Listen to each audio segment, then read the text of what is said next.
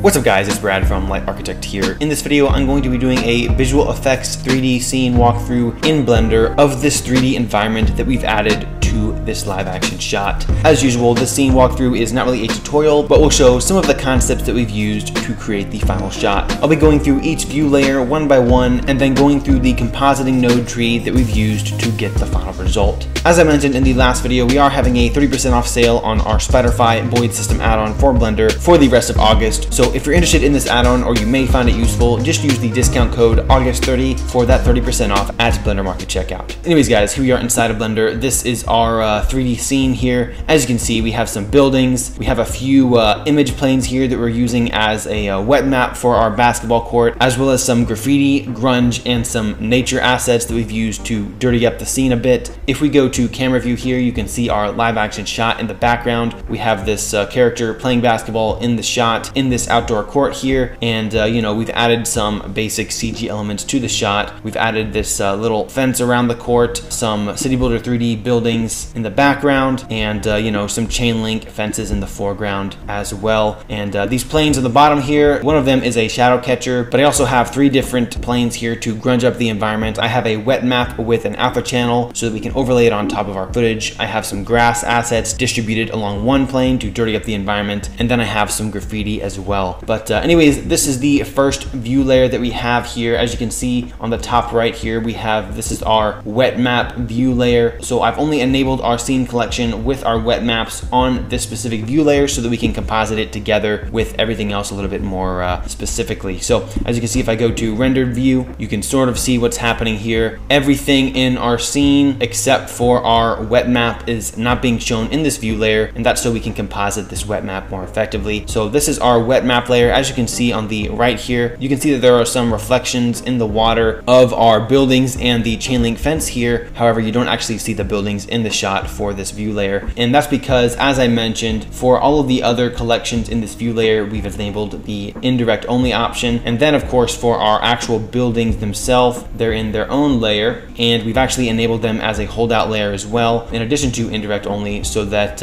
anywhere the wet maps would be hidden by the buildings is not being rendered in this view layer. So we can overlay them without creating their own mask. But it's nice, you can see kind of some reflections of the buildings in the wet map, but not actually the buildings themselves. But fairly simple material here for our wet map that we've added. I'll go to our shading tab here and go to rendered view as well. So this is our node setup for this wet map material. And in doing some research about wet materials in general, what I found is that in general, you want to make the wet part of the material look less rough and darker. So what I've done here in Blender is I've just taken this very basic wet concrete image. I've done a very basic corner pin effect on it so that the image is stretched in the same way as our background UV projection of our live action environment.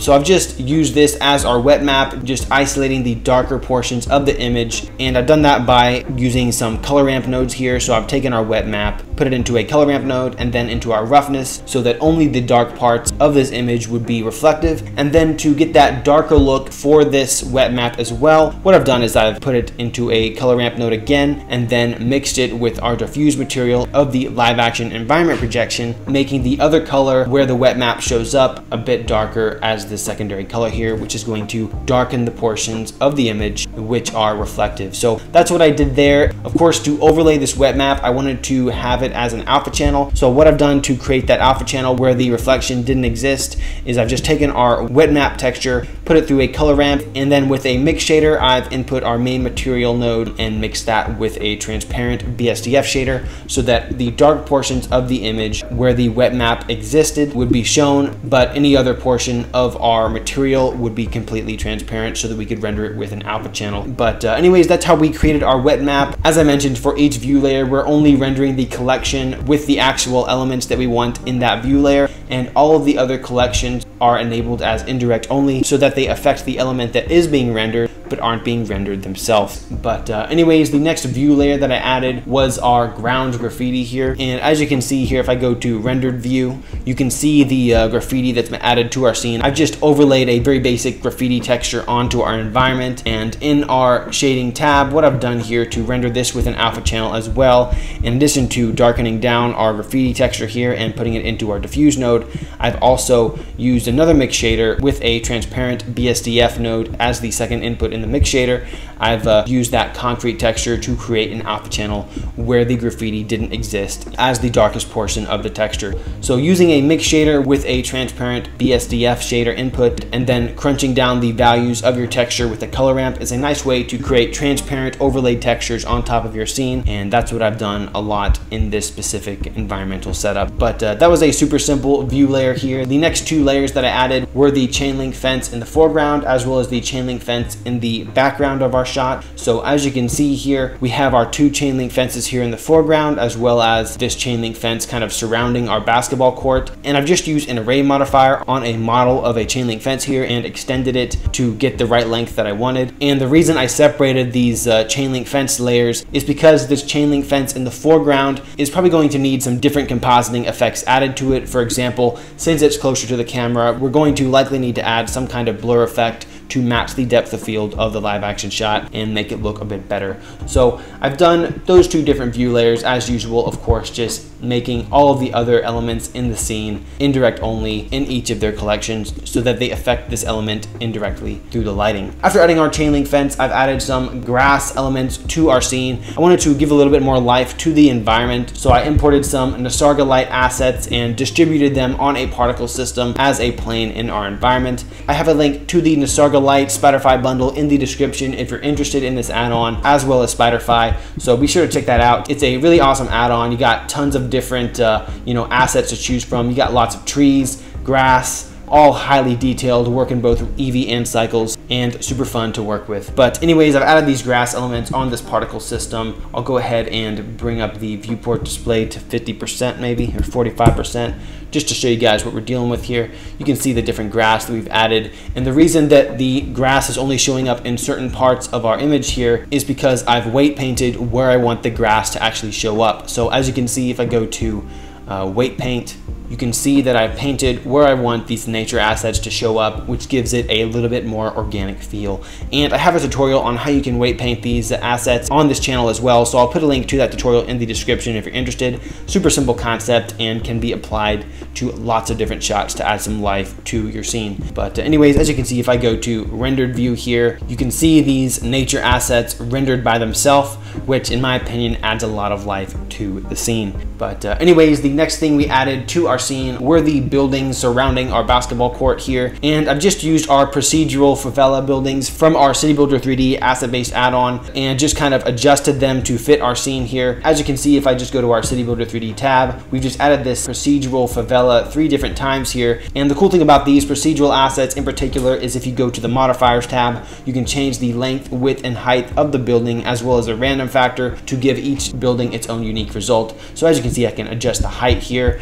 make some taller assets, maybe adjust the width a bit or the length, but you can create lots of different variation in each of your assets and fit them a little bit more appropriately. But I've just used 3 different procedural favelas here. I've adjusted the randomness a bit on each of them as well to get a little bit more unique look. And as usual, all of the other collections other than the buildings on this view layer are enabled as indirect only, so that they will only affect the lighting of these buildings but won't actually show up in our scene. After adding our buildings, the last thing that I added was the shadow catcher here, and the only element that's being rendered on this view layer is a very basic ground plane that I've enabled the shadow catcher option under our object properties tab here, so it's only rendering the shadows of all of the other elements in our scene. And because we've enabled them as indirect only, they won't actually show up, but they will create the shadows on this ground plane. So as you can see here, if I go to rendered view, you can see the shadows that are being created by both our buildings, our chain link fences, and our grass elements in our scene here, so that we can composite this shadow and have a little bit more control over the final result.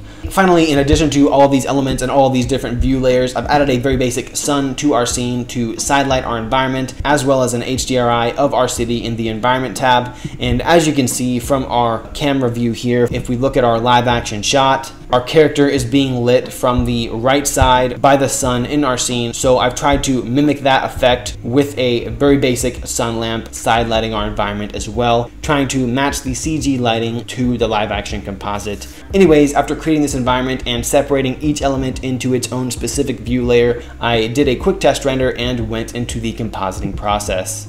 Alright guys, so I'll just go through each different view layer that we've added one by one here in the node tree. It looks pretty complicated, but it's a fairly simple process once you get a hang of the general concepts here. So starting off, we have our movie clip going into an undistortion and scale node. That is set up automatically whenever you set up your tracking scene and solve for the optics of your camera. Then the first thing we added is our ground graffiti view layer. I've run it through an RGB curves node to overlay on top of our live action shot. So as you can see here, if I just create another output node, I will input this into a view node.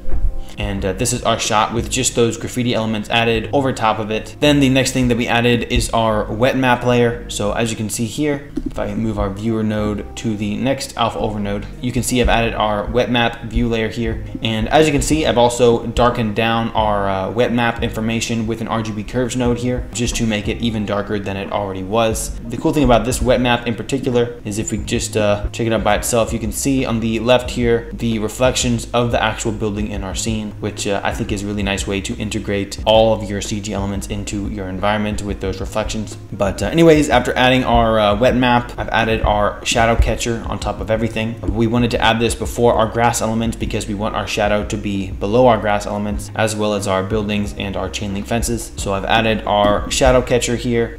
As you can see, just our shadow information, you can see all the different shadows, especially in the back here from our buildings. And then I've just decreased the factor on our shadows to 0.65 because our shadows were a little bit too dark for the composite. Finally, next I've added our grass view layer. I've run this through a hue, saturation, and value node to bring down the saturation because it was a little bit too green for me. And then I've also color corrected it a bit cooler to match our live action shot a bit better. And then I've darkened it a bit as well. So as you can see here, connect this view node right here.